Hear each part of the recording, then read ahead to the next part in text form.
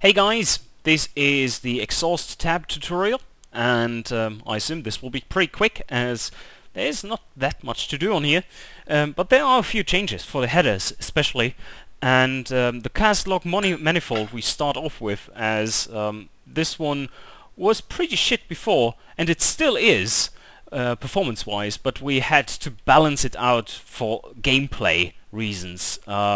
In reality they really are that bad, because now we've made it a bit lighter, and it basically is free and it doesn't take any time to construct. So you might consider them, you just might consider them for your dirt cheap cars now. Then we have the short cast headers and the tubular headers, which are more standard variants. The short cast one has been buffed slightly, as have all the others for flow. And there is one important addition to the whole header thing, and that is race headers can no longer be mass-produced.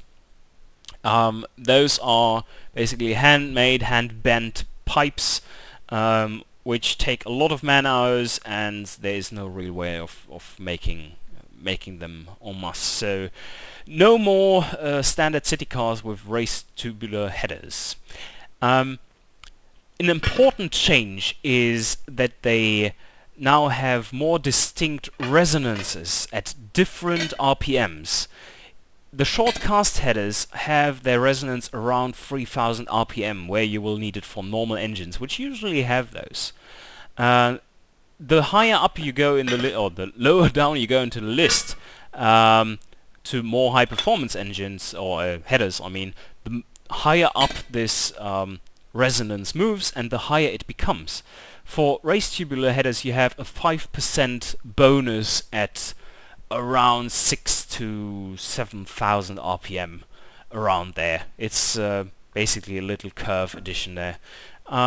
Gives a little extra kick up there, but you pay a price for it, of course. So then we do have the new thing, which is the muffler bypass valve, which is very useful if you want to build a sports car, which is supposed to pass all the regulations for the sound or the loudness, but it should sound like a sports car when you drive it like a sports car. So the bypass valves basically say, as soon as you hit full throttle or close to it, then they open up and just bypass your mufflers, which are sitting back there. So you have to add a bit of weight, which is around 1 kilo per muffler bypass, I think. But it will make your car sound very nice in the final game, which your customers will like if they like sports cars, and the regulators won't scream at you because the car isn't tested under full load usually. So yeah, that's a nice little addition there. For the exhaust diameter it's still the same functioning as before, I guess, and for the mufflers as well. There we have a little change for the baffled muffler, which just was supreme shite before as well.